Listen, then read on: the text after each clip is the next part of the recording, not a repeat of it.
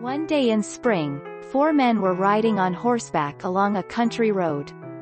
These men were lawyers, and they were going to the next town to attend court. There had been a rain, and the ground was very soft.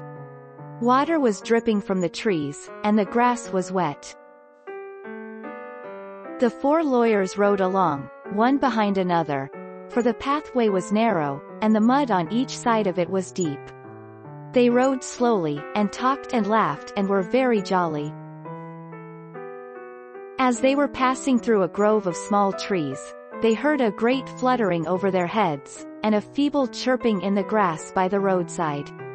Stith, stith, stith, came from the leafy branches above them.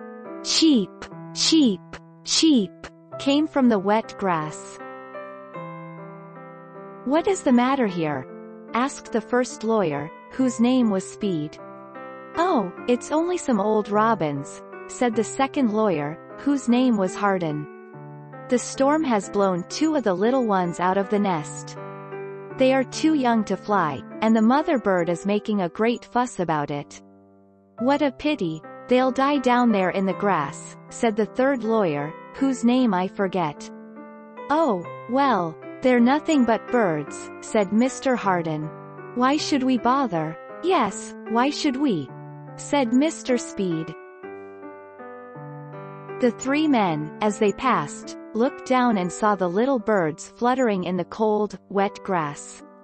They saw the mother robin flying about, and crying to her mate. Then they rode on, talking and laughing as before. In a few minutes they had forgotten about the birds.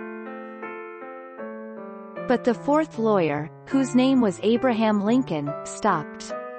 He got down from his horse and very gently took the little ones up in his big warm hands. They did not seem frightened, but chirped softly, as if they knew they were safe. "Never mind, my little fellows," said Mr. Lincoln, "I will put you in your own cozy little bed."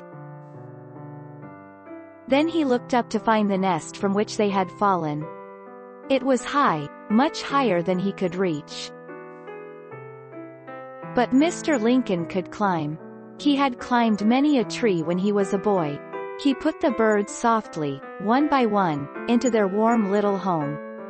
2 other baby birds were there, that had not fallen out.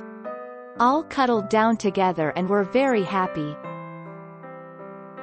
Soon the 3 lawyers who had ridden ahead stopped at a spring to give their horses water. "Where is Lincoln?"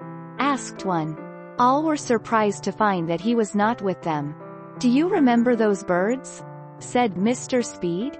"Very likely he has stopped to take care of them." In a few minutes Mr. Lincoln joined them. His shoes were covered with mud. He had torn his coat on the thorny tree. "Hello, Abraham," said Mr. Hardin. "Where have you been?" "I stopped a minute to give those birds to their mother," he answered. "Well, we always thought you were a hero," said Mr. Speed. "Now we know it."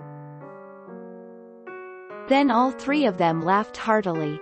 They thought it so foolish that a strong man should take so much trouble just for some worthless young birds. "Gentlemen," said Mr. Lincoln, "I could not have slept tonight, if I had left those helpless little robins to perish in the wet grass." Abraham Lincoln afterwards became very famous as a lawyer and statesman.